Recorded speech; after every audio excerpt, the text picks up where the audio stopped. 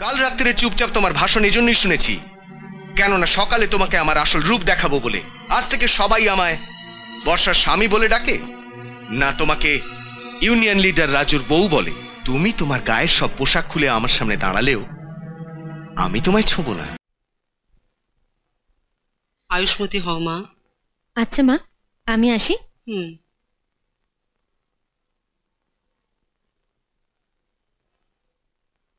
আমি আসছি মা। বর্ষার ড্যাডি কয়েকজন লোককে ডিনারে ডেকেছে, আমার ফিরতে একটু দেরি হবে। আসছি। রাজু, তুই আমার একটা কথা রাখবি? বলো। তুই আজ অব্দি আমার কোনো কথা ফেলিসনি, আজ এই শেষ কথাটা রাখবি?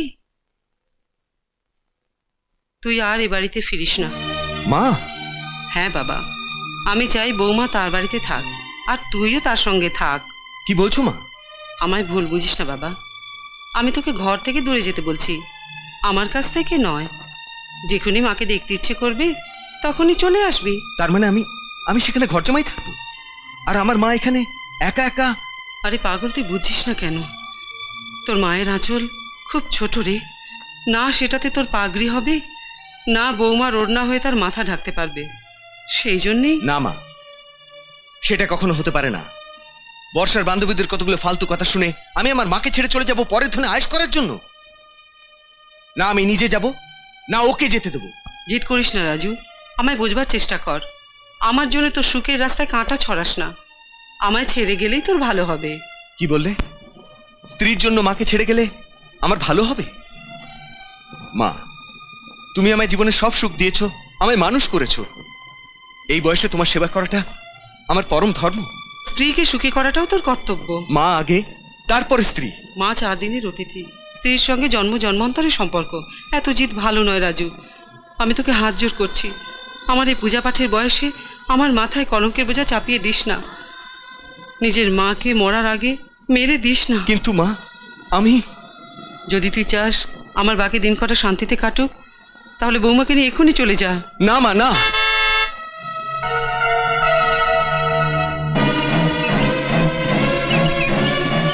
মা, মা,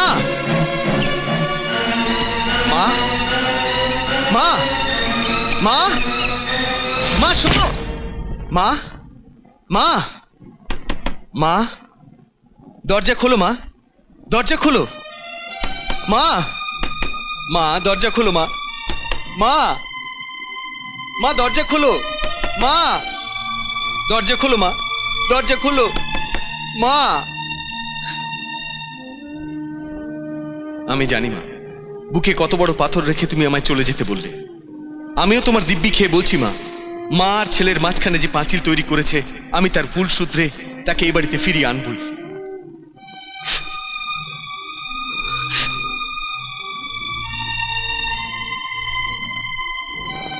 আমি আসছি মা, আমি আসছি। আয় বাবা, আমি তোকে আশীর্বাদ করছি। আমি তো মোটে ভাবতেও পারছি না ওই দেমাকি মেয়ের সঙ্গে একটা মামুলি মেকানিকের বিয়ে হয়ে গেল কিভাবে। ও কি তাকে খালি বিয়েই করেছে, ঘর জামাই করে নিয়ে এসছে? আমি বুঝতে পারছি না ওই ছুকরির মাথা খারাপ না তোমার ভাগ্য খারাপ।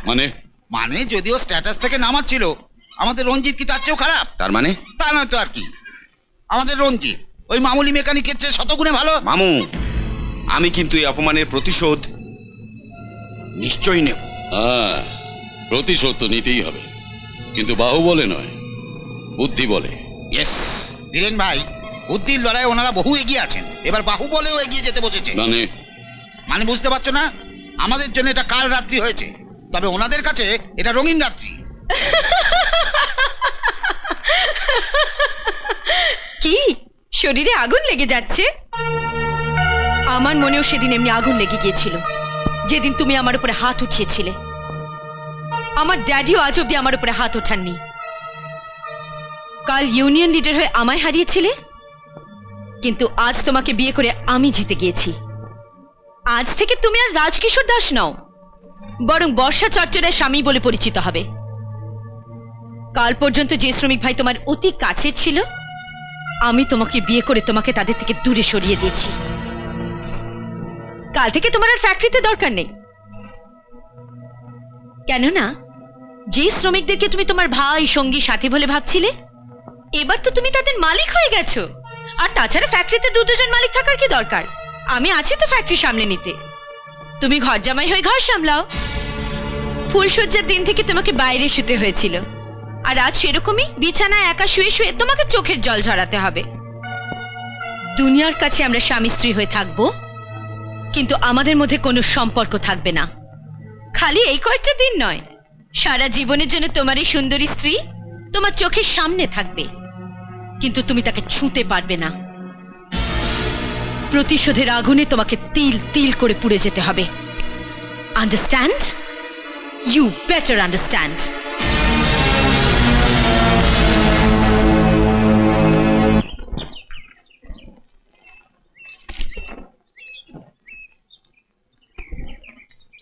Good morning dad.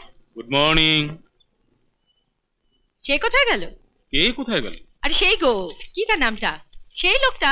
কোন লোকটা? আরে সেই তোমার জামাই। জামাইয়ের কথা বলছিস? আমি ভাবলাম কোন তুই চা করে কথা বলছিস। নামটা হঠাৎ মনে পড়লে না তো।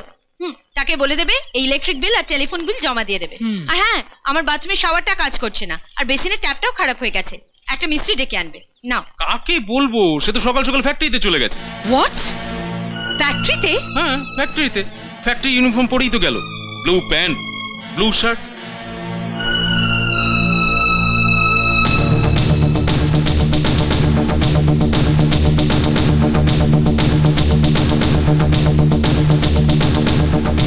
এই রাজু আসছে। Good morning sir. আরে বোঝো, এটা কি? সাহেব বাবু স্যার, আমি কবে থেকে স্যার হয়ে গেলাম রে? বিষ্ণু কাকা, এসব কি? স্যার বলবো না তো আর কি বলবো। আপনি যেদিন থেকে আমাদের মালকিনকে বিয়ে করলেন সেদিন থেকে আপনিও মালিক। হ্যাঁ, কি বললে বিষ্ণু কাকা? আমি মালিক? হ্যাঁ। আমি? হ্যাঁ। এসব কি আমার বাপের সম্পত্তি যে আমি রাতারাতি মজদুর থেকে মালিক? স্যার ऐसा भी होता है। আবে চুপ, বাজে বকলে মেরে দাঁত ফেলে দেবো। আমি কাল যা ছিলাম আজও তাই আছি, তোমাদের সঙ্গী, ভাই, বন্ধু, তোমাদের সেই রাজু। আমি যাকেই বিয়ে করি আগে তোমাদের ইউনিয়ন লিডার, তারপরে আমি তার স্বামী। মালিক ফালিক কিচ্ছু নয়।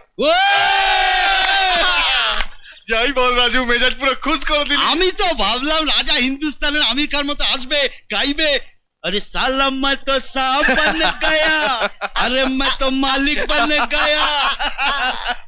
আচ্ছা রাজু, একটা সিরিয়াস কথা জিজ্ঞেস করব। কি কথা? সেই কথাটা, सुहाग रात है घूंघट उठा रहा हूं मैं। এই রাজু বল না, ঘুমটা ওঠানোর পর সে তোকে কি বললো? আর কি বলবে রে? আরে এত সুন্দর মুখ দেখে নিশ্চয়ই গিয়ে থাকবে। চাঁদ भी का चांद हो या आफताब हो। এই রোজু জিজ্ঞেস কর না রাজা, বল না কি বললো তারপর? বলবো বলবো আরে বল না। বলবো।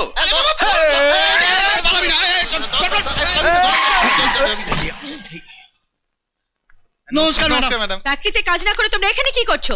যাও নিজে নিজের কাজে যাও। Good morning Mrs Rajkishore Das. আমি রোজ এরকমই ফ্যাক্টরিতে আসবো। ওয়ার্কার ভাইরা এই রাজুকে তাদের সঙ্গী, ভাই, বন্ধু বলে ভাবছে, মালিক নয়।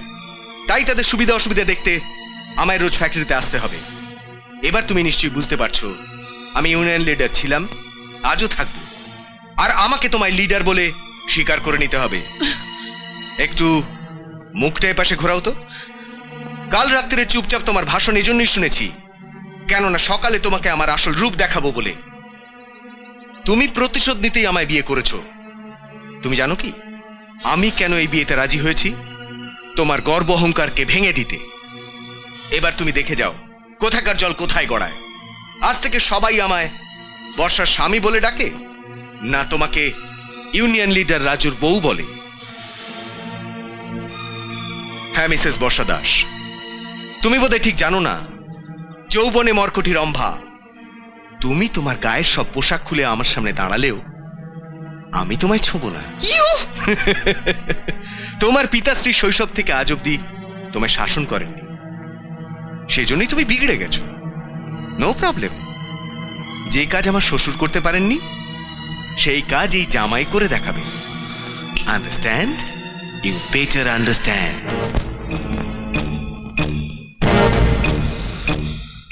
এমন আরো অনেক ভিডিও দেখতে এই চ্যানেলটি সাবস্ক্রাইব করে নিন এবং পাশের বেল আইকনটি প্রেস করে দিন।